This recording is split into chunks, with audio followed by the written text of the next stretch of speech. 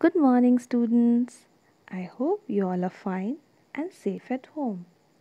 Due to COVID 19, we are providing online classes for you all. So, today we are going to learn chapter 1, that is the sentence.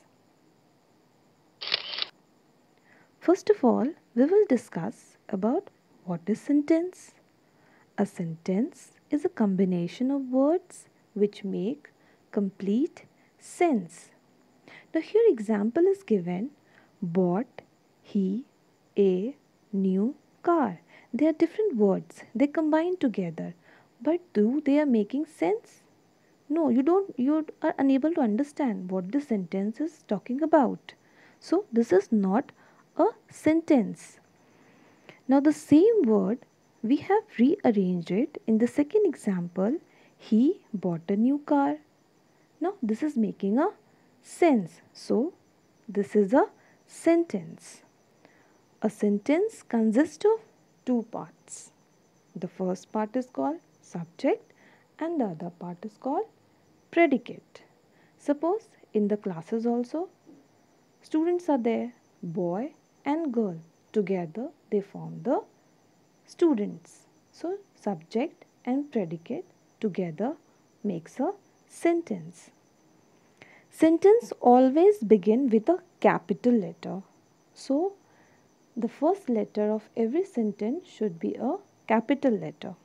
It may have comma, ends with a full stop, question mark or an exclamation mark.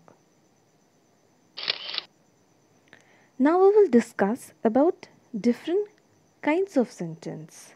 There are four different kinds of sentences: assertive or declarative sentence, interrogative sentence, imperative sentence, and exclamatory sentence. Now we will discuss in details about different kinds of sentences. Here is the sentence which simply affirm or deny something are called assertive or declarative sentence. Now many of you may not be knowing the meaning of affirm or deny. Affirm means yes, deny means no. Suppose I ask you, during lockdown you were at home, you will say yes ma'am, I was at home. Your answer is in yes. If I say the color of the apple is blue, you will say no ma'am, the color of the apple is red.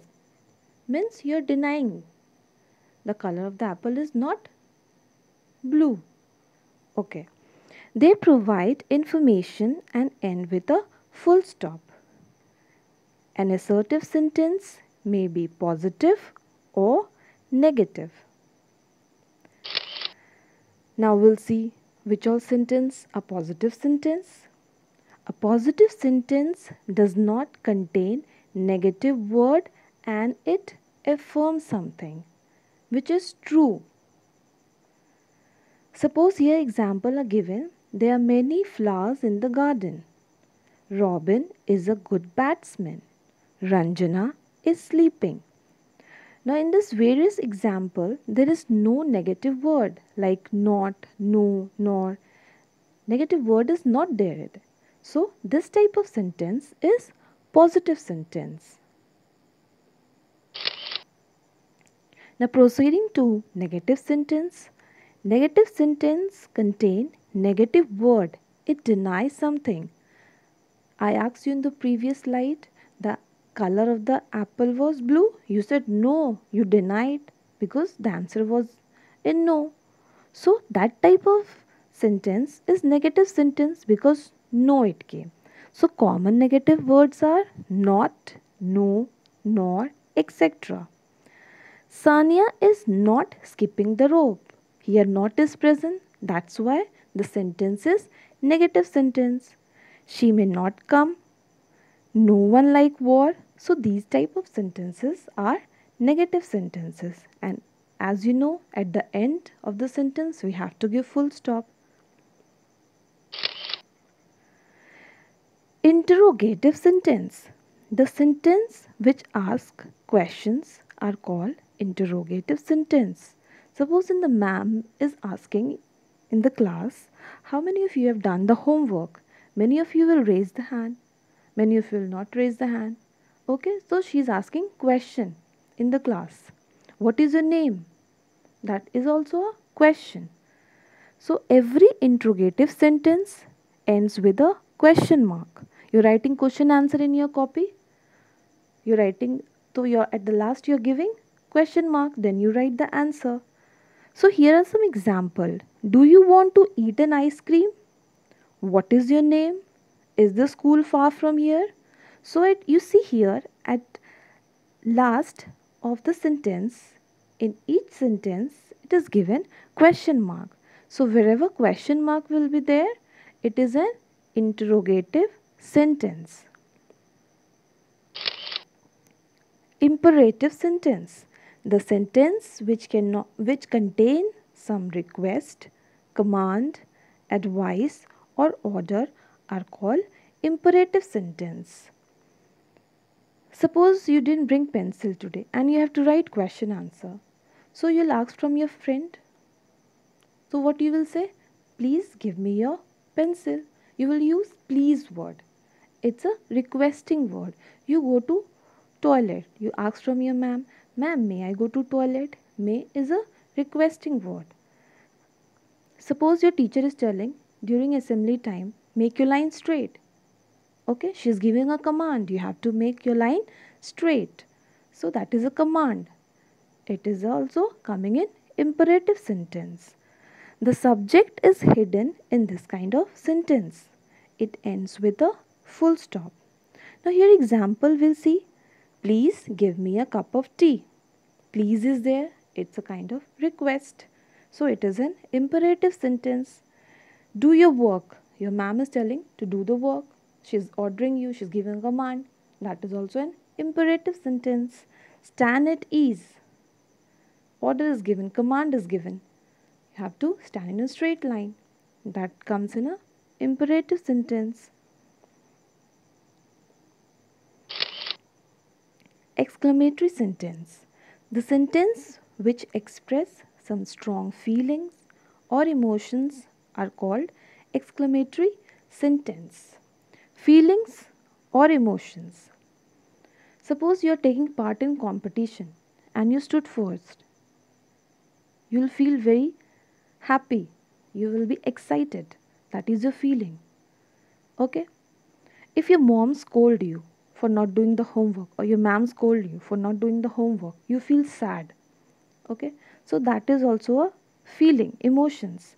So the sentence which show feeling and emotion, it is called exclamatory sentence. Now exclamatory word or sentence ends with an exclamatory mark. Example is again given here. Hooray! We won the match. Now hooray is here the exclamatory word. So after every exclamatory word we have to give exclamation mark. And at the end of the sentence we have to give full stop. Now second one we'll see what a beautiful place it is. Now beautiful, after seeing a beautiful thing you feel very, your feeling is you feel very happy. Suppose you see a butterfly or a rose, you feel very happy. Okay, that is a feeling.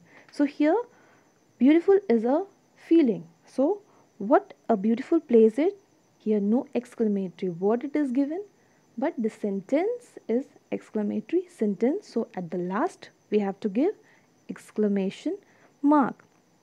At last it is given, alas, he is dead. If somebody dies, you feel sad, sorrow. Okay. So here the exclamatory word is alas. So after alas we have to give exclamation mark, and at the end of the sentence we have to give full stop. After exclamatory word, if at the end you are not giving full stop, your answer will be wrong. Now at the last we'll see some interesting facts about the sentence. The first fact is here, I am is the shortest complete sentence in the English language. I am is a complete sentence, shortest one. Now the second one, a pangram. Now you might be not knowing what is a pangram, what ma'am is saying, pangram, we have not learned. So, pangram is a sentence in which all English alphabet is present, means from A to Z. In one sentence, all the alphabets are present from A to Z. That type of sentence is known as pangram. For example, here it is given, the quick brown fox jumps over the lazy dog. So in this sentence, all the alphabets are present. So what kind of sentence it is? It is a pangram.